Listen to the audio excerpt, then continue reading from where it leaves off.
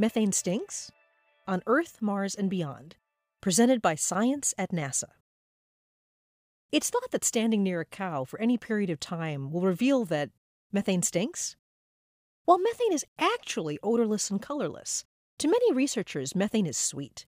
To exobiologists, it is the aroma of life.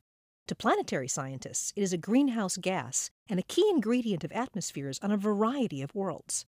On Mars, it is a scientific bonanza. Hundreds of millions of miles from Earth, NASA's Curiosity rover has caught a whiff of methane on the red planet. On 4 occasions in late 2013 and 2014, the rover sniffed the air and found relatively intense concentrations of methane, a 10-fold increase compared to earlier measurements. This confirmed earlier detections of methane on Mars from ground-based observatories on Earth.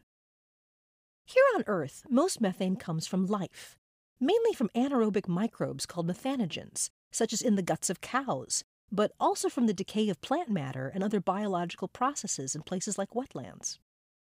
Does methane on Mars suggest life there too?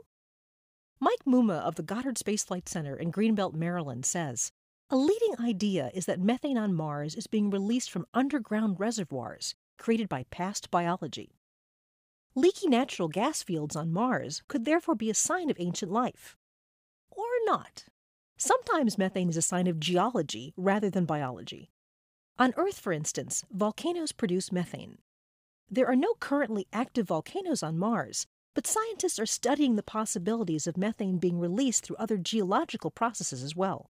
These processes involve reactions of carbon from carbonate rocks or CO2 gas with hydrogen from liquid water.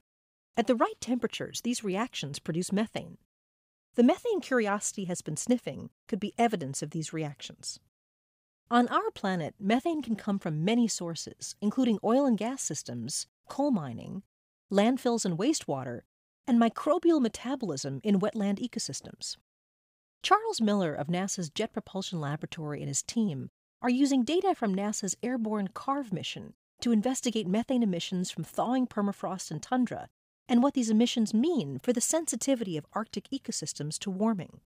Data from CARVE shows increasing methane emissions persisting deeper into the cold season, as climate change keeps subsurface soil temperatures above freezing later into the autumn, as far north as the North Slope of Alaska. This knowledge should help improve the accuracy of global carbon cycle models. At the other end of the solar system, NASA's New Horizons spacecraft has found methane on Pluto. Some mountains on the dwarf planet are dusted with methane snow. Pluto's atmosphere is essentially a 1,000-mile-high bubble of nitrogen spiced with methane and other less abundant gases. On Pluto, methane reacts with UV sunlight to produce a type of extraterrestrial smog. On Saturn's giant moon Titan, methane appears in liquid form, filling lakes and seas. It is also present in Titan's atmosphere, being broken apart by UV rays to create some of the same smog-like particles found on Pluto. Wherever it comes from, methane is an important greenhouse gas, approximately 25 times more potent per molecule than carbon dioxide over a 100-year period. One reason scientists track methane is to quantify methane's contribution to greenhouse warming. Additionally, the breakup of methane can lead to the destruction of ozone.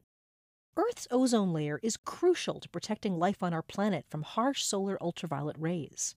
Mars has an ozone layer too, several of them in fact, even more fragile than Earth's. Methane could pose a threat to ozone on the red planet. Muma says, since the big methane spikes of 2013 and 2014, the gas has subsided but not vanished. Curiosity is currently sensing methane at very low, yet still variable levels. Muma is looking forward to measurements from a new spacecraft that could clarify what's going on. Europe's Trace Gas Orbiter was launched in March and will orbit Mars in October of 2016. The spacecraft will be able to monitor methane as well as other trace gases Curiosity is detecting. Within a year of its arrival, the Trace Gas Orbiter will attempt to map the entire planet and identify areas of methane release. Muma says, once we know where the gas is coming from, we could target future missions to investigate the methane at its source.